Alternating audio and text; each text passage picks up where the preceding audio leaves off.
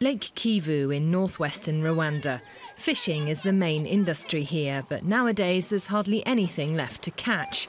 A high concentration of methane gas in the water is killing off the fish. A drilling rig out on the lake captures methane deep below the surface and feeds it through underground pipes to the mainland. It's the first time this complex technology has been used on open water.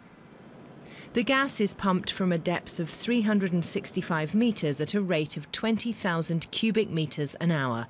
The process is closely monitored in the control room. An excess concentration of methane is both toxic and explosive.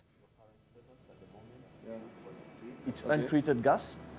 The gas is brought above deck, and above the deck we treat the gas, we clean the gas, we wash the gas to remove all the impurities, all the other gases what we don't want, and we take only the methane.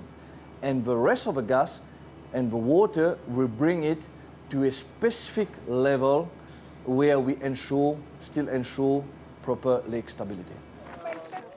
Electricity from the Kivu power station is fed into Rwanda's national grid. The electricity generated here is enough to power 26,000 European households.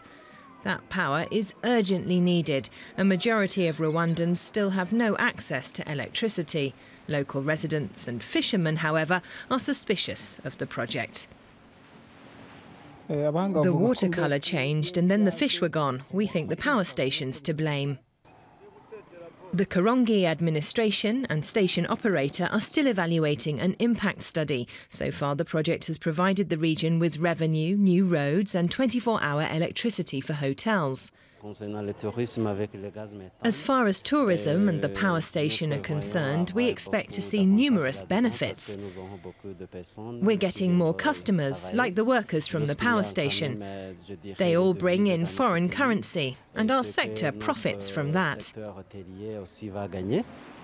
Power station operator Contour Global is already planning to send more workers to Lake Kivu. It expects output to increase 4 times by 2019. And despite safety concerns, even international environmental organisations have welcomed the project.